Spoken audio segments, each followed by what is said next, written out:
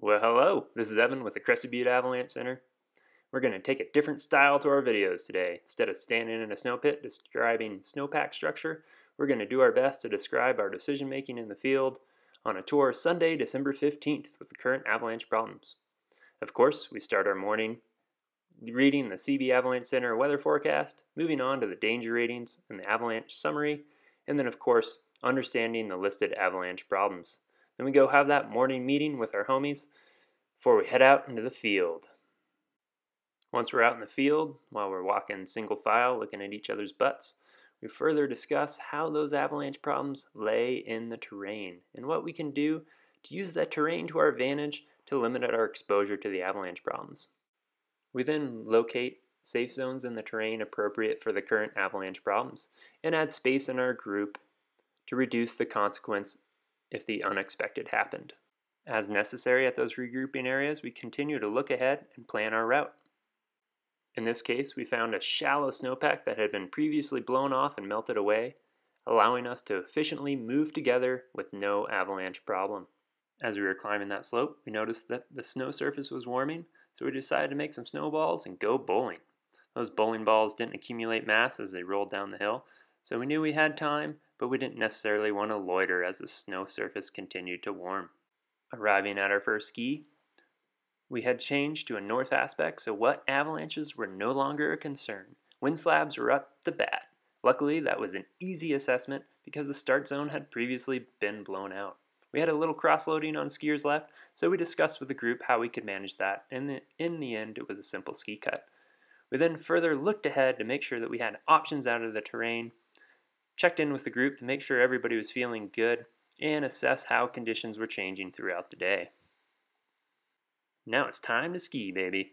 With no wet avalanche concerns or a wind slab avalanche concern and a deep uniform snowpack, we were good to go, ski pow in one long pitch.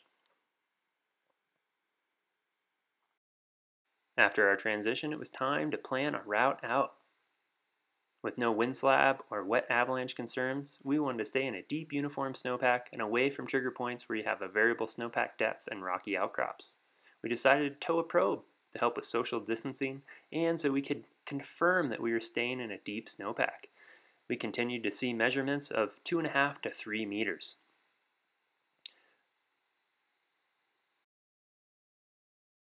We also dug a couple hand pits as we were moving up through the terrain to make sure we weren't missing anything in the upper snowpack. We looked ahead to find a regrouping area with no overhead hazard and, of course, air out those big guns. We then further used that same regrouping area so that we could space out and travel one at a time as we moved through the steepest terrain to gain the ridge. Arriving back on the warm, sunny side of the ridge, we knew from previous observations that we wanted to stay away from that warming snow that was easily identifiable from the sunshade line and roller balls on the terrain, so we simply stayed on more northeasterly facing terrain and got some more cold pow.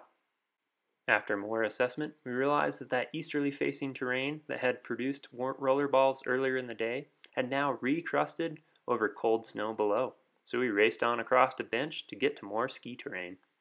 At this point, we had high confidence in how the avalanche problems lay in the terrain after a full day ski tour, so arriving at our last north-facing ski, we decided to give it a simple ski cut before diving into the terrain.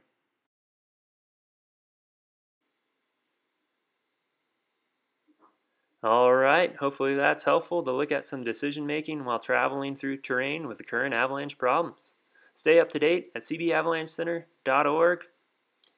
We sure thank you for your support and hope you're having a great time out in the backcountry.